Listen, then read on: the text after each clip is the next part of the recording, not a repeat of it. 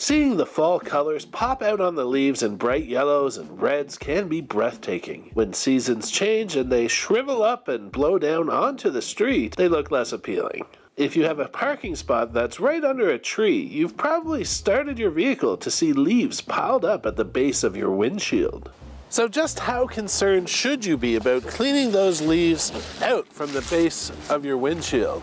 They do sometimes blow off as you head down the road, but others get stuck in the crack. As temperatures cool, you may crank up the heat in your vehicle, and that air gets sucked through the intake right beneath those leaves. It's not like big leaves can make it through those tiny cracks, but if bits and pieces do, they can rot in there, and then when you need to turn on your heater or air conditioner later, you might just smell it. The solution is simple. Take a moment to remove the leaves. You can even pop up the hood to make sure you get them all. It's as easy as that. Unbelievable? Believe it.